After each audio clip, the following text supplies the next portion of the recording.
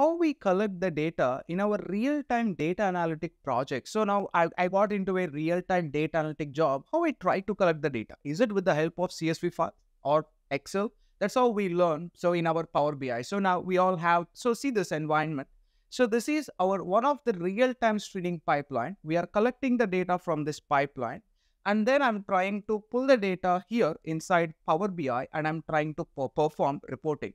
This is not actually a Power BI. So I'm opening Power BI inside appfabric.microsoft. So now you can create Power BI visualizations with the help of Power BI Online.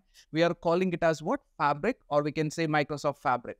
Now, in order to get the data, what we do, we are pulling this BPEC table. So from CSV or an Excel file, but not really. What I'm doing is I'm pulling the data with the help of this streaming pipeline.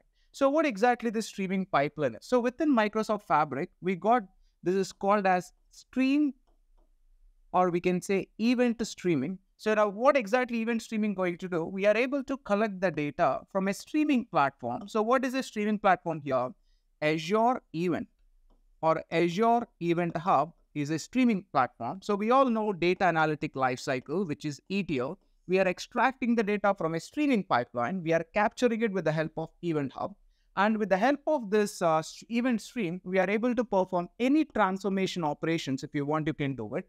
And then you are loading that into a lakehouse. So lakehouse can be taken as a platform where you can store both the structured data and even an unstructured data.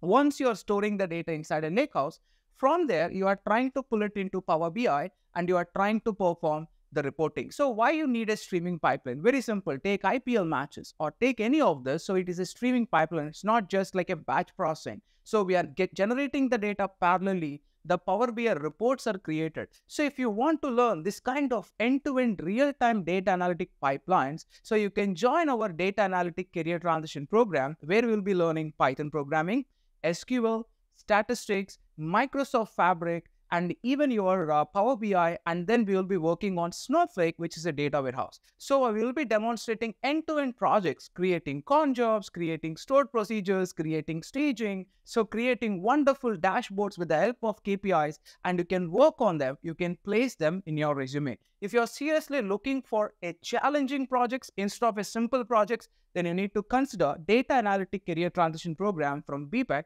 and you can join our classes. The links are in the description below. You can learn more about our classes and you can just decide. Thank you so much.